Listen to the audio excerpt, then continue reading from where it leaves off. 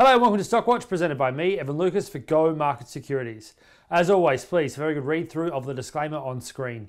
Everything in this video is general in nature. None of it is relied upon as any form of personal advice. GO Markets Securities does not know your personal scenario, nor your personal financial goals, and therefore none of it is relied upon as any full advice at all. It is just general in nature only.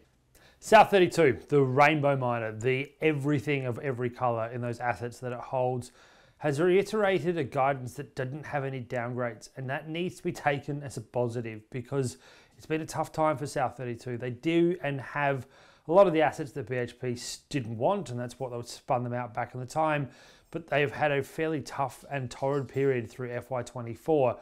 The reason I say no downgrades needs to be taken as a positive, if you look at it overall, this is a step forward in the right direction, and I think that needs to be singled out quite clearly.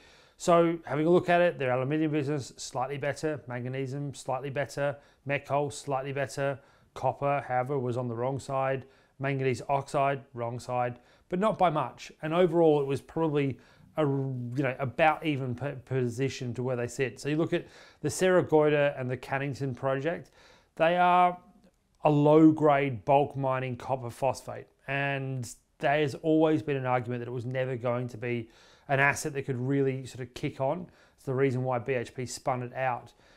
It's a decent result for where they currently sit as well. The fact that they've done okay on met coal, beat its big brother. Met coal's been a problem for BHP. It's been a problem for Rio Tinto as well.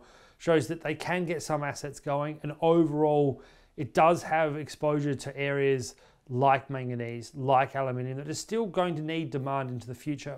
So with that in mind, this is seen probably as, although it's not a great result, it's in this current environment a good thing for South 32 to say that their guidance has been maintained for this current financial year and that they don't see any material changes to the outlook for the rest of the financial year through to June.